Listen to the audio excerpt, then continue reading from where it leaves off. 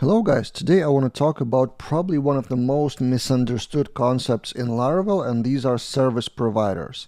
It is in the documentation, it is kind of explained, but without too much practice. So as I'm doing often in these videos on this channel, I want to take it practical. So what are service provider? How do you use them inside of that Laravel default structure? How do you create your own service providers? What should be the methods inside? And most important, what are the examples? Not of how to use providers, but why you should use them, in what cases. Let's dive in. And by default in Laravel, here's a totally fresh Laravel 8 project. There is a folder app providers with 5 classes of providers, and they are all registered in the file config app. In the array called providers, after the vendor providers, there are 5 providers which are public, which you can edit however you want. One of them is commented out, so we will not talk about that in this lesson, but probably the most important is app service provider. And it has 2 methods, register and boot, both empty. So it's kind of prepared for you to fill in with your data.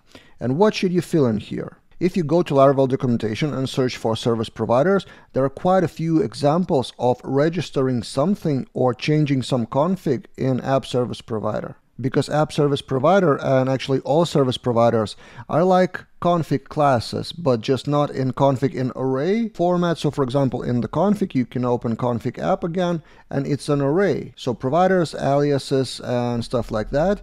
And in service provider, you can configure something in object-oriented programming way. So define something for some class which is already available. So use facades, use whatever code you want to configure something, but outside of that config array type of configuration. Okay, enough theory. I have 6 most typical examples of how to use app service provider. First example is configuring the pagination. So what views or what styles to choose for the pagination on the whole Laravel project. You cannot configure that in config files, so there's no config pagination PHP file, but you can do that in app service provider. And it was particularly important with Laravel 8 release when they changed the bootstrap to Tailwind by default. And if you wanted to override it back, so for example, using bootstrap, it's a separate section in the documentation. In app service provider, in boot method, you would need to specify that paginator should use bootstrap. Or if you have your own views for pagination, same here, app service provider boot, you can provide your own view, so pagination would work in your way.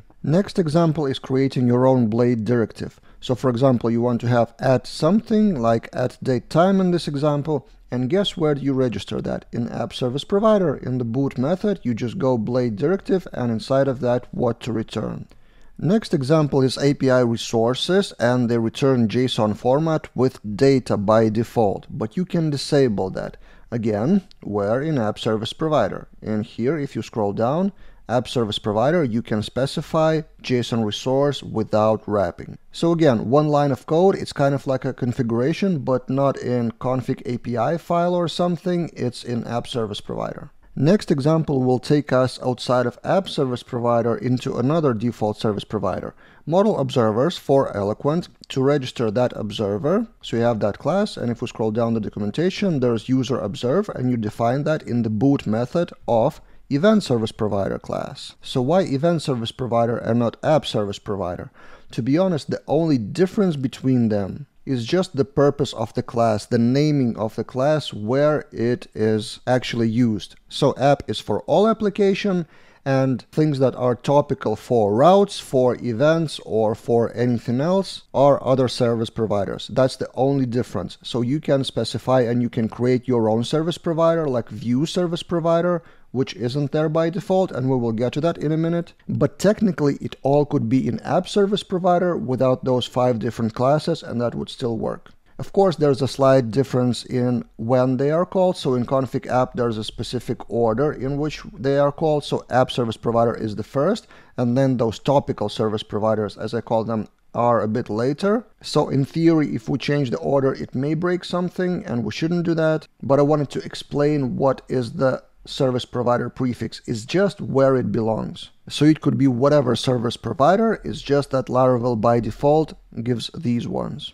And as Laravel documentation says in all the times about service provider, you may register something. So there's no strict rule. This could be done in app service provider, in the event service provider, in your custom service provider, wherever. The main thing is that it should be boot method. And remember, there are two methods in service providers, register and boot. And all the examples before that are in boot method. And that's the one you should know. Register, in most cases, you don't need to change or create that register, and we will get to that example of register in a minute. But in 99% of the cases, you need to know about boot method only.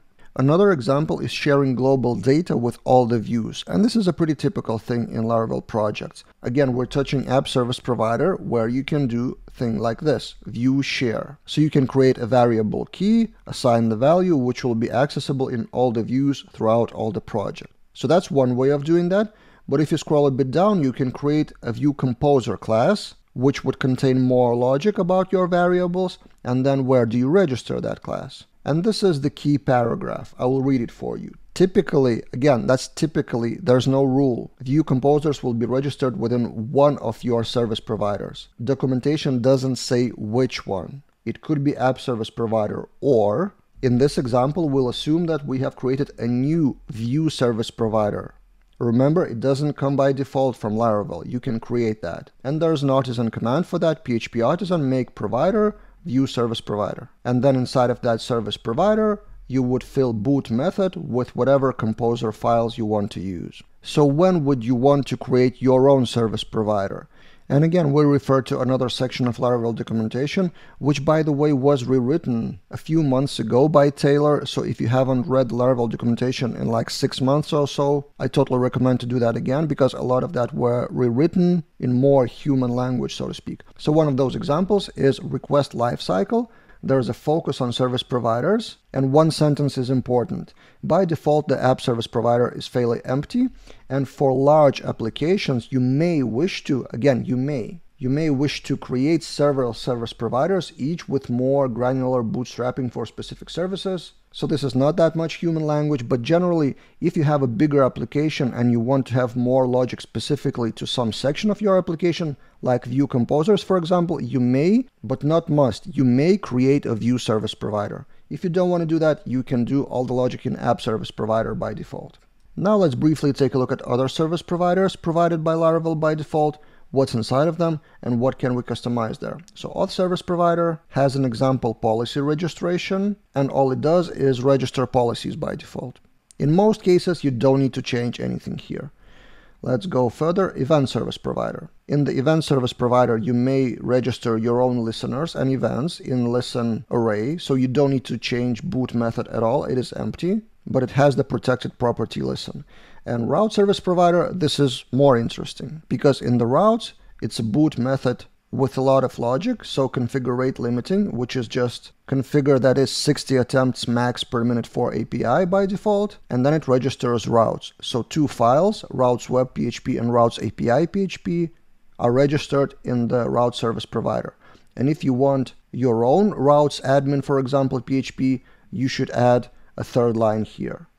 And if we search all Laravel documentation for those service providers, for example, so auth service provider, I've put that in the search in the GitHub docs, and that's actually a better way to search Laravel docs if you want more results. So if you load auth service provider in the default Laravel documentation here, it will show only 5 results and not that clear the context. So if you want to dig deeper, you can search with Laravel docs on GitHub. So /Laravel/docs and then use that search. So for auth service provider, the examples I found is registering custom guard in auth service provider, then specifying the verification email details for verifying the email of a new user, and then specifying the URL for password reset. So again, it's a proof that service providers are kind of like configuration files, but in more object-oriented programming way with using Laravel facades.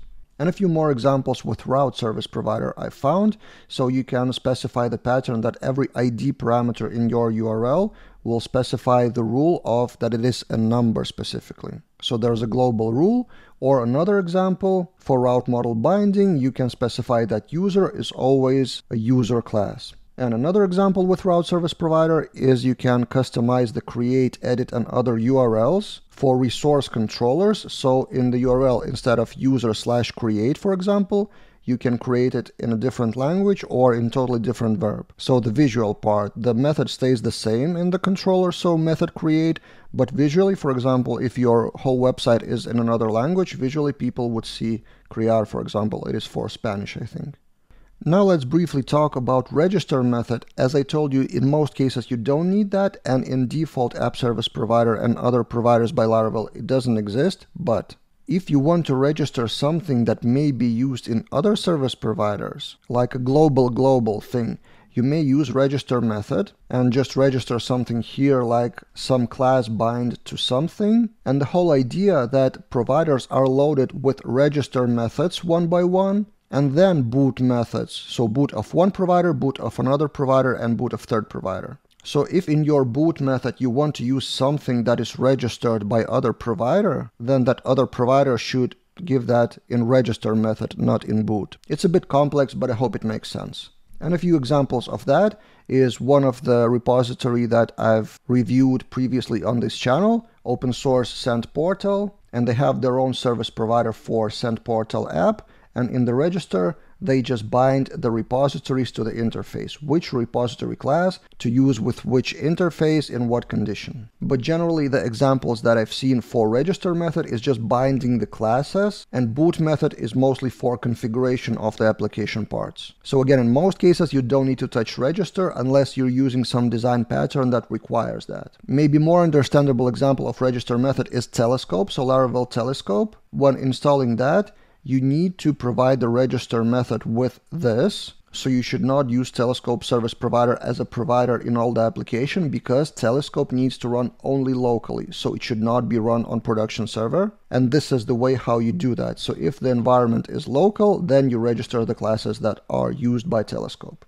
And final note where service providers should be used really in depth is when you're creating your own packages. So in all this video we've discussed how to use that in the Laravel application, but if you are creating your own package, then service providers are really important for you. So in your packages composer JSON, you need to provide your providers. And if we take a look at the example of Laravel debug bar service provider, I've opened that in the GitHub. This is how it looks. So it has a lot more logic, data, loading something, binding something, registering the commands, registering macros, a lot of stuff. So part of that is in the boot, part of that is in the register. So if you are creating your own packages or want to create them, then read about service providers a lot more. But this is outside of the topic of this video. In this video, I wanted to explain what are service providers, how to use them, how to configure them, and kind of translate Laravel docs into more human, practical language with examples. I hope it's helpful, and if you want more videos on this channel explaining stuff in more practical ways, I'm trying to do that daily. The channel is called Laravel Daily, and you can support that by financing one of the 3 products that you can see on the screen. It's not a donation, you still get values from your product, and the more money our team gets from those products, the more time I personally have to shoot these videos like this one. See you guys in other videos.